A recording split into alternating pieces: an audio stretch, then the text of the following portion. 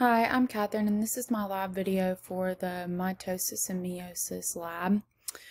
So the first step is interphase, and it's composed of three phases: G1, G2, and S phase. And interphase is the longest part. So in the G1 phase, the cells start to increase in size. In the S phase, DNA is replicated, and in the G2 phase, cells are starting to grow again. So in the interphase, the cells are kind of like this. They're flat.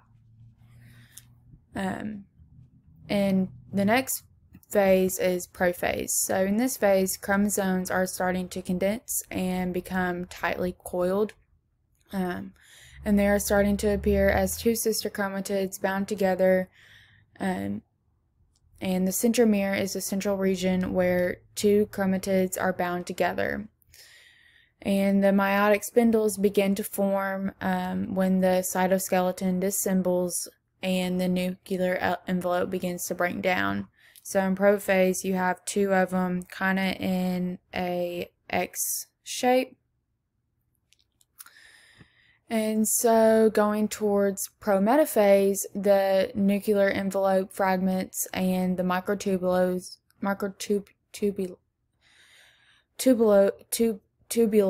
surrounding the spindle enter the nuclear area and interact and attach to the condensed chromosomes. The chromosomes are therefore attached to the meiotic spindle, and they start to move toward the middle, getting ready for metaphase. So in metaphase, all the chromosomes become aligned at the equator, the plate, the middle. So they're still in that X shape like this. And the centrosomes have moved to opposite poles of the cell on either end of the meiotic spindle. And metaphase is the longest stage. Looking at anaphase, the proteins that hold the centromeres degrade and the chromatids are liberated from one another, creating daughter chromosomes.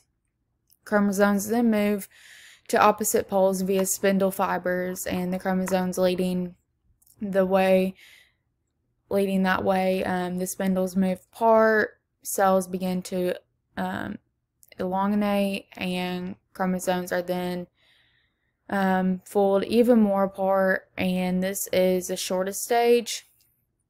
So your chromosomes are like pulled. You have one up here and you have one at the bottom like this. In telophase and cytokinesis, the nuclear envelopes are formed around newly separated sets of chromosomes, and the chromosomes assemble at the poles, and the cell begins to relax and become less condensed, and it's now divided into two nuclei.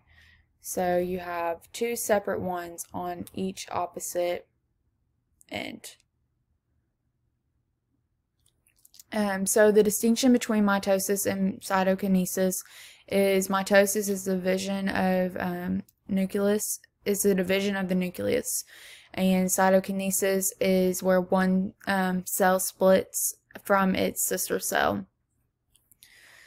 So looking at the difference between cytokinesis in animal cells versus plant cells, that in animal cells a cleavage furrow is formed, pinching the cells in two, and in plant cells the cells are divided through the formation of a cell plate.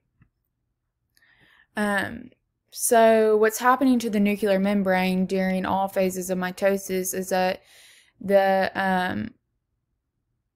not all phases, during prophase, is that the nuclear membrane is starting to disappear, and by late prophase it's completely gone.